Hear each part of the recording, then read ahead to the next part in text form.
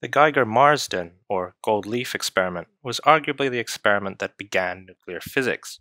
It revolutionized our understanding of the structure of the atom, and proved that there was, in fact, some dense bit of matter sitting there right in the middle of the atom, which we now call the nucleus. But how did this experiment come to be? Well, it all starts with the physicist Ernest Rutherford. Rutherford was interested in alpha particles, which he had discovered in 1899, and he wanted to measure their mass-to-charge ratio. Now, alpha particles are one of three types of radiation emitted by radioactive substances, as we'll see in a later video. And nowadays, we know that they're made of two protons and two neutrons. But Rutherford didn't know that, so to him it was just some positively charged particle that you got by removing the electrons from a helium atom. So, in order to conduct his experiment, he needed a way of counting the number of alpha particles emitted by some radioactive substance, in this case radon. So, him and German physicist Hans Geiger invented a device now called the Geiger Counter that would do just that. And the Geiger Counter is basically just a tube filled with air in which there is a positively charged bit called an anode and a negatively charged bit called a cathode. Now, it was known that alpha particles are ionizing, so if you fling one into the air, it will ionize some air molecules, and the positive ion will be attracted to the cathode, while the electron will be attracted to the anode. Now, this essentially generates an electric current, which can be picked up by a detector, and this current will essentially indicate the number of alpha particles that are being emitted from some radioactive substance. But there was just one problem. Rutherford assumed that the alpha particles would go right through, but they were in fact being deflected quite strongly, such that their paths were quite erratic, and so the numbers of ions produced could not be relied on to calculate the number of alpha particles emitted. Now this surprised Rutherford because he didn't think alpha particles could be deflected so strongly. So naturally he set up an experiment to test how alpha particles are deflected by matter.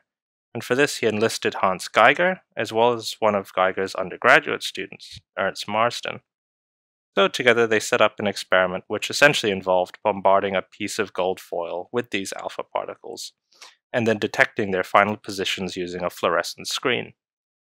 Now, according to the conventional wisdom of the day, the alpha particles should have just gone right through, and this is because the prevailing model of the atom was the Plum pudding model, put forward by J.J. Thomson, the discoverer of the electron.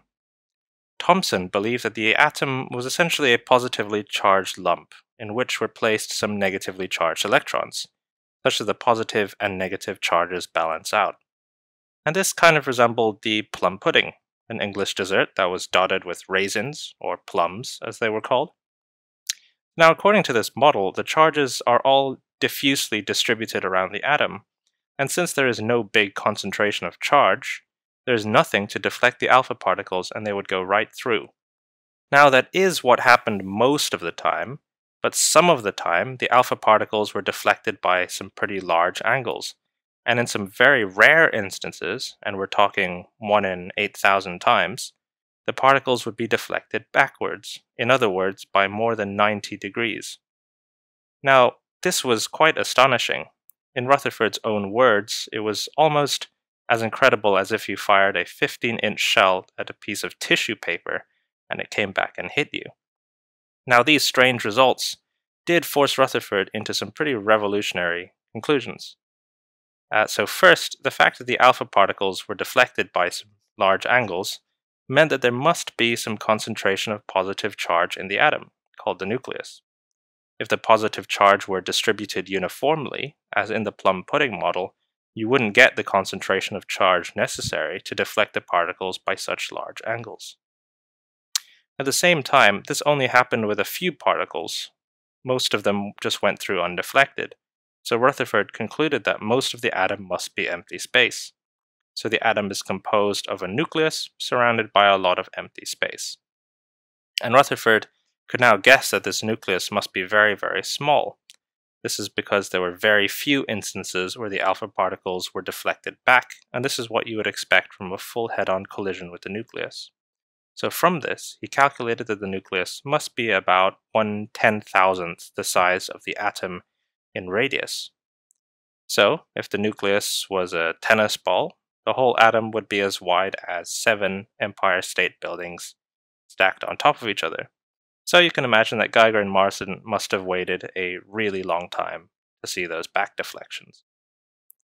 So in any case, because of the Geiger-Marsden experiments, our whole conception of the structure of the atom was overturned in favor of a model actually originally proposed before these experiments by Japanese physicist Hantaro Nagaoka.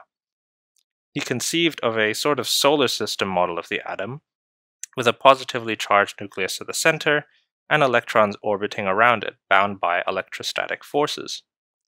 Now, this raised some interesting challenges, including the fact that it was impossible to have this structure within the confines of classical physics, because classical physics predicted that the electrons would very quickly spiral into the nucleus. And this motivated people like Niels Bohr to create a quantum mechanical model of the atom. In this model, the electrons can occupy a discrete set of energy levels only, and absorbing some electromagnetic radiation will promote an electron to a higher energy level, and the electron can also spontaneously emit electromagnetic radiation and drop down to a lower energy level. So it is for this reason that the model is sometimes referred to as the Bohr-Rutherford model of the atom, because Bohr provided some of the theoretical explanation for how this model is possible in the first place.